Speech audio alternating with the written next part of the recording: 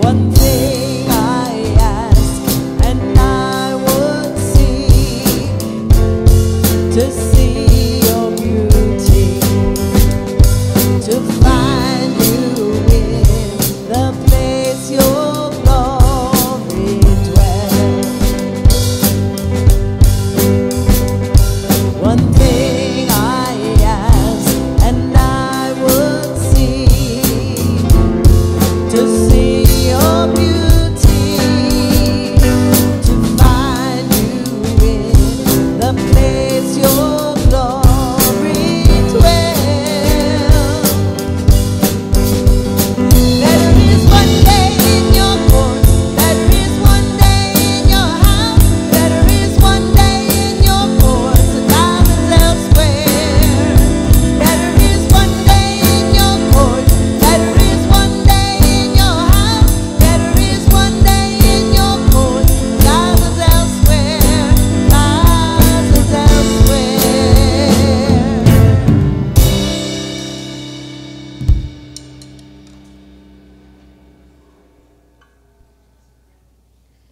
Welcome to worship at Grace, where Jesus calls us into growing, loving, and serving by grace through faith. It is good to have you here today. A few announcements. Deacon Allison is on vacation, so we wish her a restful time while she was away and a safe journey home again as she returns. Today is also the last day for ordering Easter flowers. So if you would like to order plants, there are forms on the table down in the 6th Avenue entryway. You can fill them out, leave them in the offering plate. Or if you're on the live stream or you're here and you missed the offering plate with that today, feel free to call the office tomorrow. We can still sneak your order in, but that's going to be it. So please make sure that you get those orders in for Easter plants right away. Tuesday evening here at Grace, there's going to be a service of peace and hope. We will be praying together, reflecting upon Scripture, just having times of silence for our own individual prayers. It will be at 7 o'clock Tuesday evening. We'll be praying for Ukraine, for other places in the world, for our community, and for the peace that we all need in our own hearts as well. So please feel free to join us Tuesday evening, 7 o'clock. This will not be live streamed, so this will be an in-person service only that night. We are still collecting donations, and that table is filling up. It's a good thing to see. Donations of snacks for the Welcome Church in Philadelphia. Sometime during May, we'll be sending a group of people down. If you'd like to join that group, please talk to Kelsey, where you will be able to worship with the Welcome Church that day and help distribute the snacks. Please bear in mind that the snacks need to be the 1-ounce size snacks. There's lists on the table of what is appropriate and appreciated for that. So we have a few more weeks. That's throughout the season of Lent.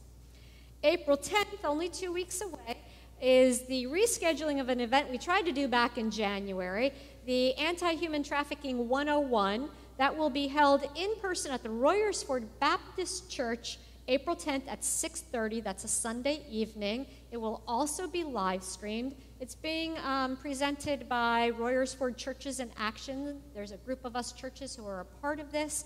Our speakers for that evening will be from the Montgomery County Anti-Human Trafficking Coalition. And so they'll be talking about human trafficking that is happening in this area and what we can do to prevent that. So really important message, really good group, great speakers. So again, feel free to join us either at Royersford Baptist Church or on the live stream. We will be sending emails out with that live stream link in it very soon. Okay, communion today. One more thing that's changing as we're slowly doing things a little differently again. Communion today, you have the option of continuing to use the communion kits. If you would like to do that and remain in your pew and you haven't picked up a kit, there are some in the narthex back there. Or you are welcome to come forward today to receive communion, and we welcome everybody to receive communion. So as you come forward, we're going to do it by stations. We're going to do this side first. Probably the live stream, I just jumped off, sorry. We're going to do that side first. So I'm not used to this camera stuff still. And there'll be me in the middle handing you the wafer. The next station will be a communion assistant with wine. The next station will be a communion assistant with grape juice. So as you come forward, pick up a cup. The silver trays will be open. Pick up a cup. Bring it with you. Please put your hand up. I will place the wafer into your hand. You may consume that, and then go to either the wine or to the grape juice. Hold your cup up nice and still. None of this stuff, that's bad. Hold it nice and still. They will pour the wine or the grape juice for you. You may consume that, and then there's a trash can on both sides. So as you go back down the side aisle to return to your pews, you may drop your empty cup into the trash can. When this side is done communion, we will switch, and then I will welcome this side to come forward. There's no ushers dismissing everybody today. Oh, the chaos of it all. So you just get to come up as your spirit moves you, and that will be just fine. It really worked well at the early service today. It's going to work well at this one. We're all doing good with that. If somebody at the end of this service today would like to recycle cups, and this is for any Sunday, please feel free just to grab one of those bags, dump them into a bag, and take them with you so that they end up recycled instead of into a landfill. So you're welcome to take our trash with you today. What an offer, right? Okay, so let's begin worship on that note. We begin worship in the name of God, who makes a way in the wilderness, who walks with us, and who guides us in our pilgrimage. In the name of the Father, and the Son, and the Holy Spirit. Amen. Let us confess our sin in the presence of God and of one another. Holy One, we confess that we have wandered far from you. We have not trusted your promises. We have ignored your prophets in our own day. We have squandered our inheritance of grace. We have failed to recognize you in our midst. Have mercy on us. Forgive us and turn us again to you. Teach us to follow in your ways. Assure us again of your love, and help us to love our neighbor. Amen. And now hear the good news of forgiveness. Beloved in Christ, the word draws near to you, and all who call out to God shall be saved. In Jesus, God comes to you again and again and gathers you under the wings of love. In Jesus' name, your sins are forgiven. God journeys with you and teaches you how to live in love. In the name of the Father, and the Son, and the Holy Spirit. Amen. The peace of the Lord be with you. If you're here in person, you're welcome to stand up, fist bump, elbow bump if you'd like. You can stay in the pews. It's all good. We are glad that you're here. Peace to all those who are on the live stream as well today. We are people who take that peace out to the world, so please remember to do that as you leave here. Kelsey is on her way up. She has a children's message for today for us. It is all you, Kelsey. Take it away.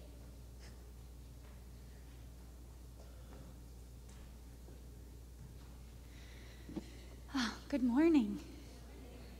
Yes, nice and kind of lively for a kind of cloudy day. I like it. So, who has ever done something that they didn't know how it was going to turn out? Maybe like, yeah, I see some yep, oh, yep, me, yep, I like it. Maybe some starting a new sport, right? Like baseball or hockey or swimming, right? You start something new, or create your own business, like maybe making bracelets for Ukraine. Maybe it's just going to a new school, right? And not knowing what that looks like. It's really hard to do things that you don't know how it's going to turn out. Especially with me, I'm a planner. I want to know point A, B, C, and D. And if you miss C, I don't want to be involved because I want to know what C is, right? I want to know all the pieces of the puzzle. But I have something that reminds me every day that I don't need to know every piece of the puzzle. This is my first tattoo I ever got with my mother. It's imperfect. They messed it up, actually. So then I fixed it. Imagine that. But it's 2 Corinthians 5:7. And it's right before what we're going to read today in Paul's letters to the Corinthians, what you're going to hear Pastor Christ talk about. And 2 Corinthians chapter 5, verse 7, is walk by faith and not by sight. Now, some of you know I have funky legs, and I usually wear leg braces. So it's kind of funny because I can't even walk anyway, right? Part of why I got it. It's hilarious. But I appreciate the laugh. I think it's funny. But, right, we have to walk by faith into things that we don't know how it's going to work out, like baseball or a new school or a new business or a new job. We have to do it, right, whether we know how it's going to work or not. But we go into it walking by faith, believing that it's going to be okay. And we do that as well in life and in our faith and with friends and with family. And the best part I like about this verse is that it reminds me that God is always with me, whether or not I can walk, whether or not I know all the plans that are going to happen, whether or not I'm terrified of a new situation that we're going to do, right?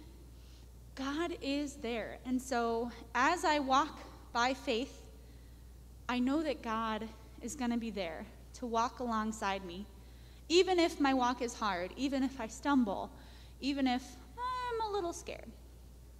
It's going to happen.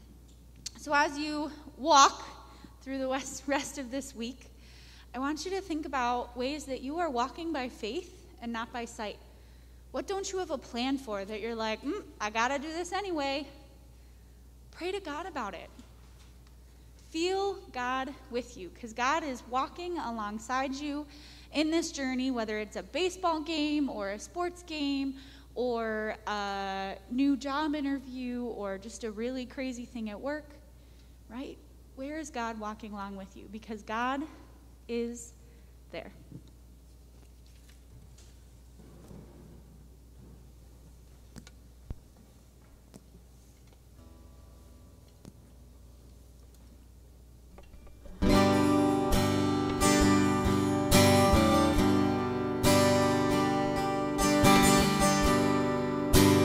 Sometimes it's hard to truly believe when faced with the world so full of need. Look all around you. Such heartbreak, people in need. What will it take? Sometimes without warning, there's that little sign.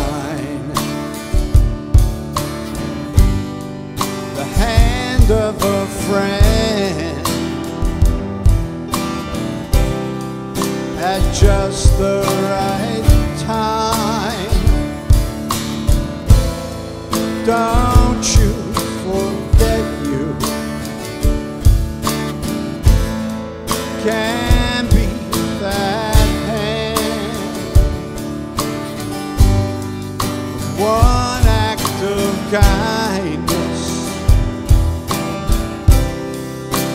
one noble stand. If you saw a sign, would you believe? If you saw another miracle, would you believe? Jesus walks beside us day by day. If you believe, He'll show the way.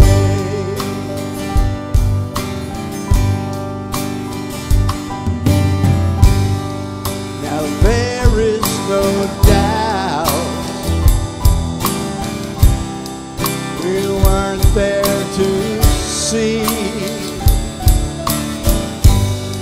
the nail-scarred hands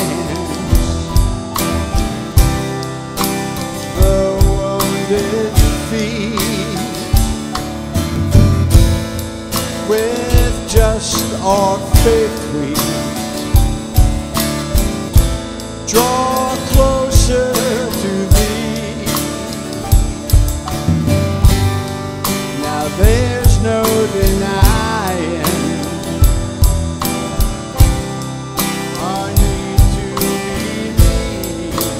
If you saw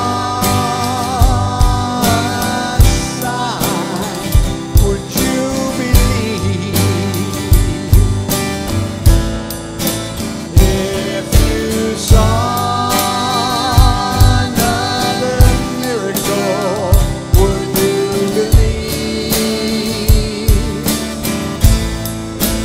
Jesus walks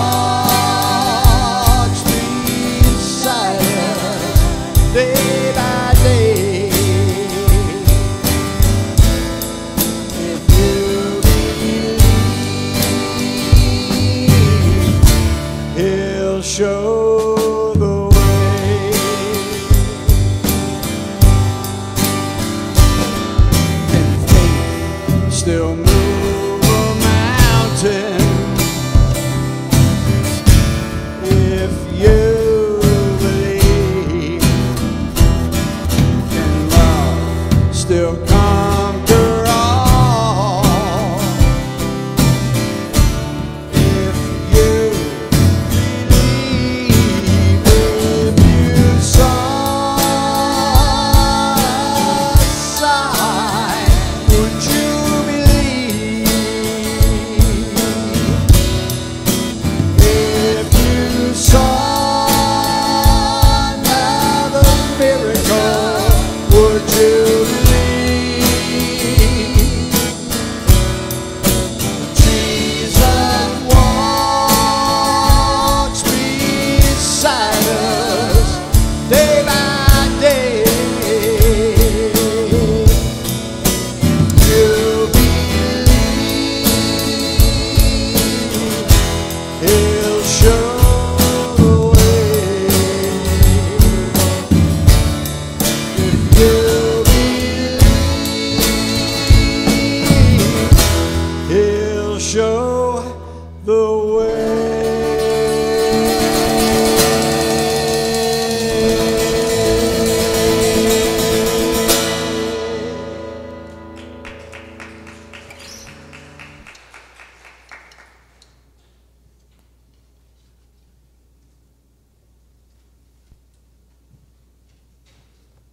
Good morning.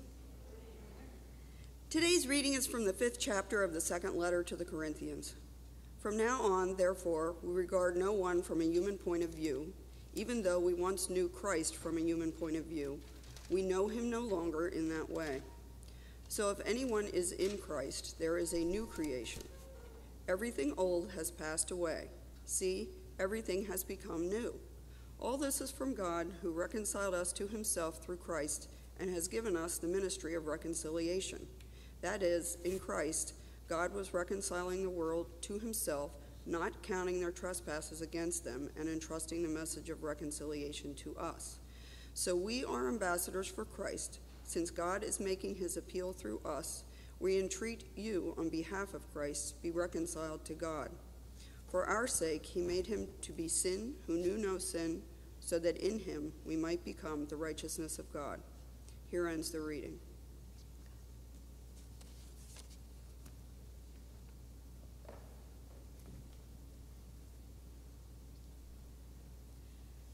Grace and peace to you from God our Father and our Lord Jesus Christ. Amen. There's a story told by Joseph Jaworski. You may have heard it before. It's worth telling again, though. The story goes like this. A robin tells a dove, "Tell me the weight of a snowflake." And the dove replies, "A snowflake? It weighs nothing more than nothing." And the robin says, "Well, let me tell you a story. I was sitting in a pine tree, and it began to snow, this soft, gentle snow. And I decided to count the snowflakes that landed on every twig and needle of my branch. I got to 3,912,572. And when the next snowflake landed, the branch broke. With that, the robin flew off, and it left the dove thinking and pondering, maybe we are just one snowflake away from world peace. So do you ever feel like a snowflake? Do you ever feel like your individual efforts don't really mean a whole lot? That with everything going on in the world, that what you do as a person really probably doesn't matter all that much. Our hearts right now continue to break over the war and violence being perpetuated against people in Ukraine. It feels huge. It feels like our efforts might be insignificant. Whether it's war in Ukraine, unprecedented gun violence in Philadelphia, civil and political unrest in our country, we can feel like what we do doesn't matter. It may feel to some people that we weigh nothing more than nothing, the significance of a snowflake. Now, Paul writes to this church in Corinth that we heard in the lesson today, in this time of great unrest, maybe something that feels a little bit like what we're going through. The Roman Empire was greatly divided in terms of social status and freedoms, things like that. There were some people who enjoyed this great amount of freedom while others were kept in slavery. There were wars that were constantly being fought by the empire to expand the boundaries. Order was kept within the empire by the brutality of Roman soldiers. They called that peace.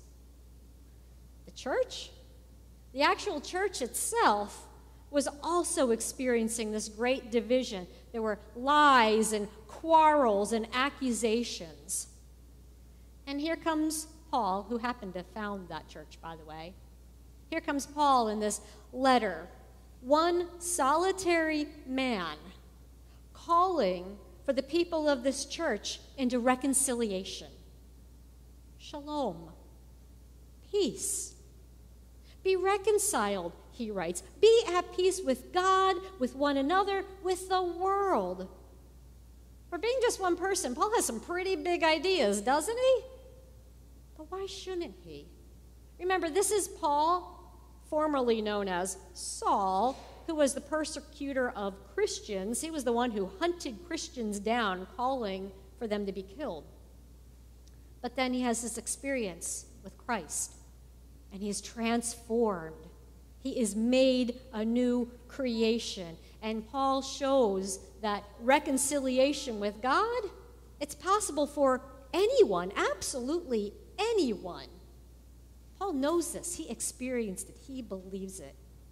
And so Paul implores these Corinthians to seek peace with a God who already loves them. And he tells them, he calls for them to work it out among others within the church. Work is a really appropriate word here because peace is hard. It takes work, it takes time, it takes effort. And he reminds them that their mission as a church and as individual followers of Christ is to create relationships of encouragement and support and love. Be ambassadors, he tells them, not just recipients of God's grace. I am basking in God's love today, yay for me. Not just that, but taking that love, taking that grace out into the world, taking peace to places that are divided and broken. Sounds like a lot to ask of individuals, let alone an individual church, doesn't it? But Paul is undeterred by what seems hard, maybe even impossible, because he trusts, for one thing, in the power of community. He believes that, similar to the snowflake story, when people work together, big things can happen. And no, it may not happen all at once. It will take time. It will take effort. First, sometimes we need to start small, changing the dynamics, within our own families, reconciling loved ones, families, friends, in those little places first. And then as that happens, it's like a ripple effect. We can start to take that into our workplaces, our communities, our schools, our churches. And as we begin to develop relationships of peace and love and grace there, that goes out into the world. We have that blessing and responsibility as Christians. Paul reminds us of that, of going out into the world, encouraging peace far beyond our little circles. But even more than believing in the power of community, Paul believes in the power of God's love. The Corinthians, you and I, we are recipients of God's unfathomable love. Through this gift of forgiveness that came through Jesus Christ, we receive the uninhibited fullness of God's love. And this undeserved, nothing but grace love is a heart changer and a life changer. It makes us new. God loves you, no matter what. No matter what you think about yourself, no matter what others have thought about you, God adores you. God doesn't have you trying to prove anything to God. You have nothing to prove to God. And if that's true, then you certainly have nothing to prove to anybody else. You're free to be yourself. God has given you this title. God has claimed you to be God's beloved child. And so you are free to let that love and that goodness that you have been filled with just overflow to others. You are reconciled. You have peace and shalom with God. So what happens when we have the courage, and it does take courage, what happens when we have the courage to believe in God's love for ourselves and for the world? Well, we begin to notice those places that need reconciliation, those places that need peace. And I'm not just talking about the obvious places like Ukraine, but we begin to notice those places that might be a little bit more difficult, a little bit more painful for us to recognize. The people that we ourselves might have hurt, caused injury or harm to. And yeah, we've all done it. We also become more able to recognize those places that need reconciliation, where people have been marginalized. And that's not about them needing forgiveness, but about us being willing to include these people into our communities, into our lives.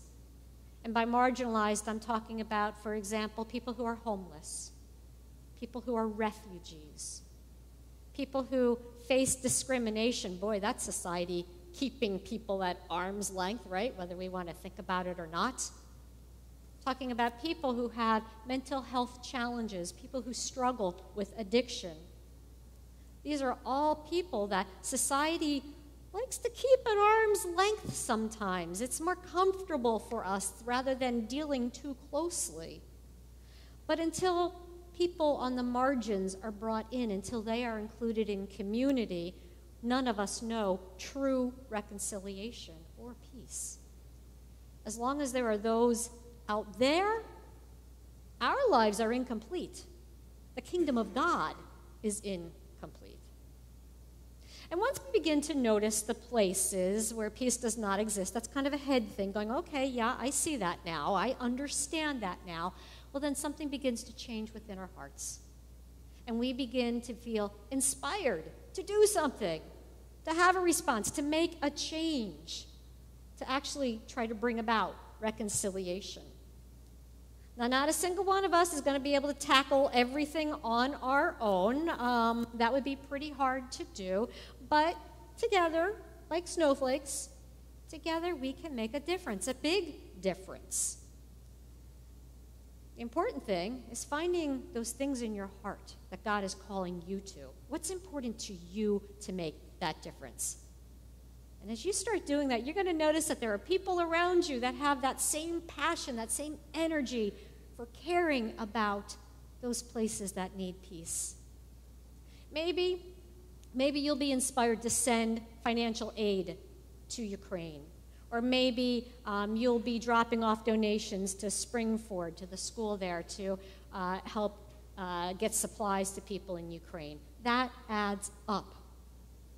Maybe you'll advocate for a reduction in gun violence in Philadelphia. Maybe you'll do that by educating yourself or trying to educate others about the problem, or by learning how to advocate for legislation that helps create more safety around the use of guns. That adds up. Maybe you'll volunteer or donate to get involved with Habitat for Humanity or Project Outreach or Open Door or a Code Blue shelter. That adds up. Maybe you'll just begin to practice listening better, criticizing and judging less, forgiving more willingly, encouraging compromise and understanding. That all adds up. It means something when we do these things in our lives. Yeah, it's okay to be a snowflake. That's all right. Because we don't rely on ourselves. We're not just individuals working alone. We have the blessing of community, many communities, this community. And even more important, we have the power of God's love. And that is already at work in this world and in our lives. And it does make us new, and it does make a difference. Amen. May the peace that passes all understanding be in your hearts and minds through Jesus Christ our Lord. Amen.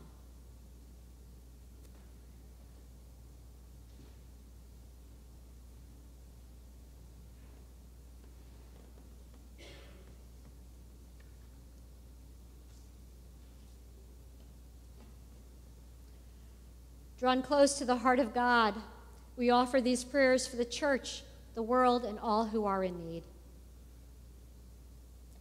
Jesus formed the disciples in ways of extravagant mercy and profound welcome.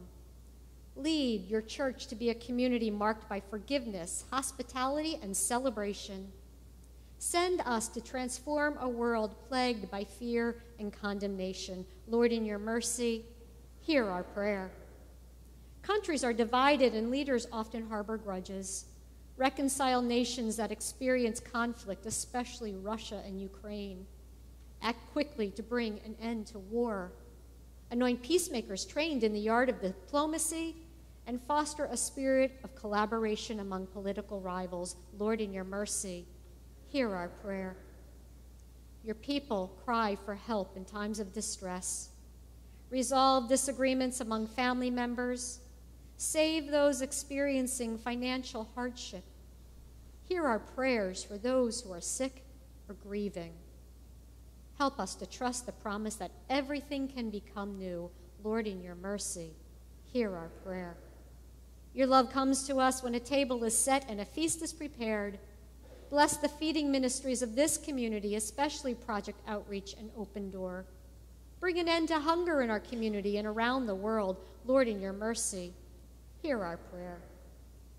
The one who was dead is alive again. We give thanks for those who have died, confident that steadfast love surrounds them. Shelter them in your love until we are gathered at your heavenly banquet. Lord, in your mercy, hear our prayer. Accept the prayers we bring, O God, on behalf of a world in need, for the sake of Jesus Christ. Amen. Lord, remember us in your kingdom and teach us to pray. Our Father, who art in heaven, hallowed be thy name. Thy kingdom come, thy will be done, on earth as it is in heaven. Give us this day our daily bread, and forgive us our trespasses, as we forgive those who trespass against us. And lead us not into temptation, but deliver us from evil. For thine is the kingdom, and the power, and the glory, forever and ever. Amen. At this time, the communion assistants may please come forward.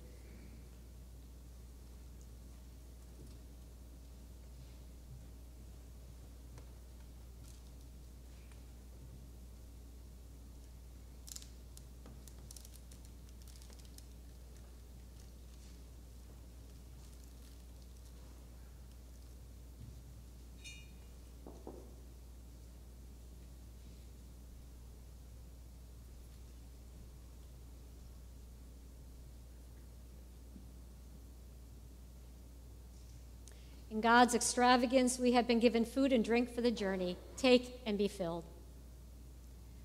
In the night in which he was betrayed, our Lord Jesus took bread and gave thanks, broke it, and gave it to his disciples, saying, "Take and eat. This is my body given for you. Do this for the remembrance of me." And again, after supper, he took the cup and gave thanks and gave it for all to drink, saying, "This cup is the new covenant in my blood, shed for you and for all people for the forgiveness of sins. Do this for the remembrance of me."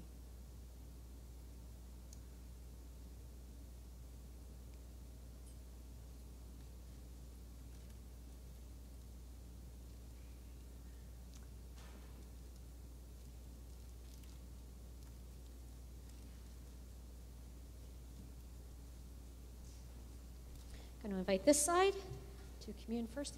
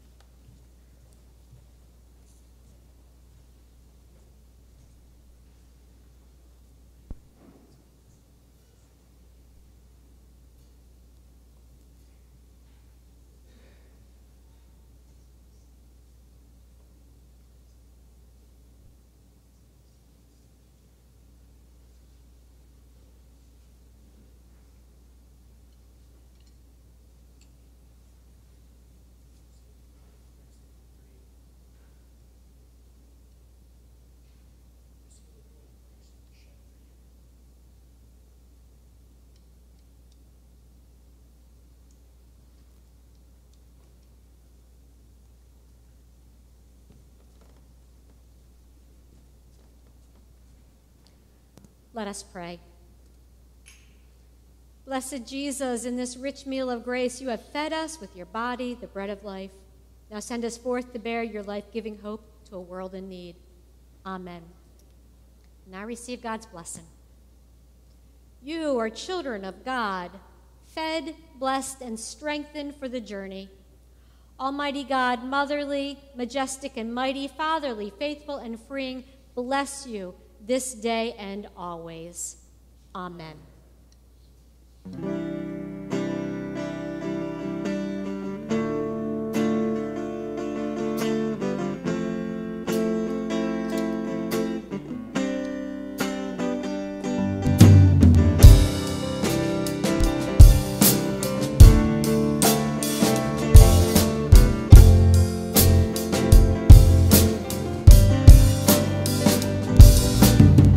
Over the mountains and the sea, your river runs with love for me. And I will open up my heart and let the healer set me free. I'm happy to be in the truth, and I will daily lift my hands, for I will always sing of when your love came down. I could sing of your love forever. I could sing of your love forever. I could sing of your love forever. I could sing of your love forever.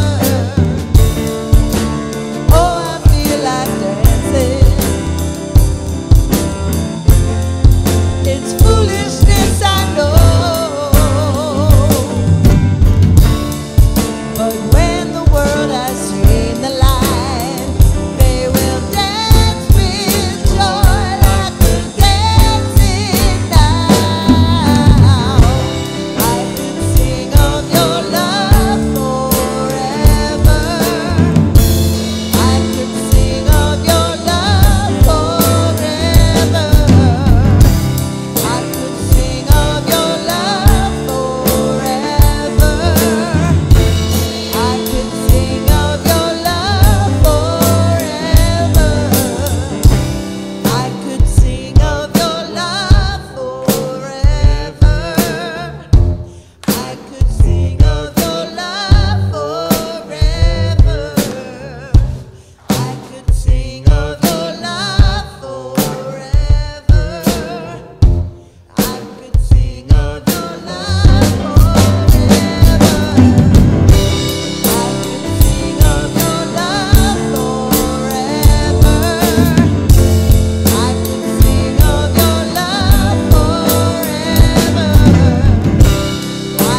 sing of your love forever.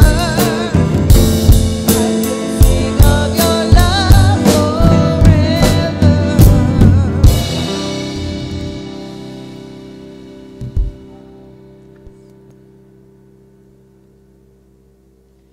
Go in peace. Jesus meets you on the way. Thanks be to God. Amen. Be blessed. Have a great day. Share some peace with others today.